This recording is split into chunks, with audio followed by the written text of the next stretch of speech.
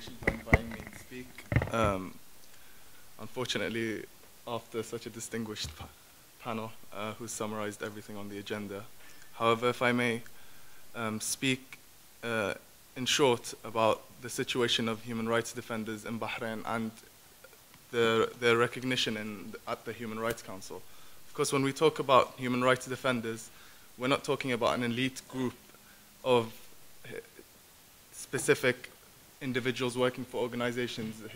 The Declaration on Human Rights Defenders in the United Nations doesn't place specific rules to become a human rights defender. We have thousands of them in Bahrain. We have them sitting in prison. We have them in exile. We have them everywhere around the world. Unfortunately, the reprisals that they've been subjected to are those that should not be subjected to any individual human being. While I've been here at the UN Human Rights Council since the very first day, I've been asking myself the question of what is the most talked about agenda item, specifically in the first week and by the high-level delegation panel. The answer I came to every time was the role of civil society representatives and civil society organizations, and part of those are, of course, human rights defenders. We have the delegation from Ireland here, and they said in the first week that states must recognize the importance of the active involvement of civil society representatives. Ban Ki-moon's speech made specific reference to human rights defenders, and the High Commissioner did as well. The Special Rapporteur on Human Rights Defenders had almost 10 paragraphs about the treatment of human rights defenders in Bahrain.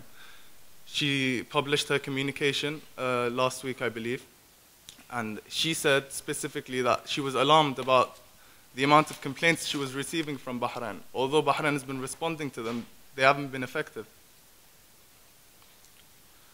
So the environment in which human rights defenders in Bahrain work is that of instability, of intimidation, of threats of arrest, actual arrest, imprisonment, torture, enforced disappearance, enforced exile, and of course in some cases like Hussein on my left, they would withdraw your citizenship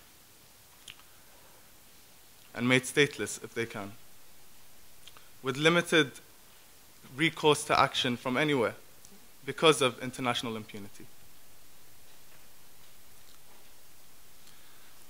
On top of that, through legal measures or legislation introduced following the 2011 crisis, civil society organizations that are operated by human rights defenders have been targeted immensely. In 2004, for example, the Bahrain Center of Human Rights was dissolved and its assets seized. Following that, Abdul Hadi al-Khawaja was arrested. Abdul Hadi al-Khawaja is one of my idols and the reasons I work for human rights. And I've written extensively about him, and I can't help but comparing him to a person like Mahatma Gandhi, especially during the hunger strike that he went through. He's been arrested several times, beaten in the most brutal manner that I can't even explain to you at the moment, but it's all written in the BICI report. And he's currently serving a life sentence in prison. Nabil Rajab, one of my other idols, is coming up to 2 years in prison, and his arrest and detention has been denounced as arbitrary by the UN Working Group on Arbitrary Detention. Such reprisals against human rights defenders and their organizations are illegal. The unfortunate reason for this is because the work of human rights defenders in Bahrain works. Hussein brought up the example of the Stop the Shipment campaign, which prevented about 3 million tear gas canisters going into Bahrain from South Korea. And the reason for the success of that has been because human rights defenders came together, worked on one specific project with human rights defenders around the globe, specifically human rights defenders in South Korea, and managed the success of such a big project. Some of these reprisals have been intimidation campaigns and defamation. Unfortunately, in Bahrain, human rights activism is betrayal. Cooperation with the UN Human Rights Council or its mechanisms is treason, And Mariam already gave the example of those human rights defenders who were encircled in national state media following Bahrain's UPR cycle. And this is all for the work that they do. Unfortunately, that work becomes important because the Bahrain government is not carrying out on obligations that it itself has signed for.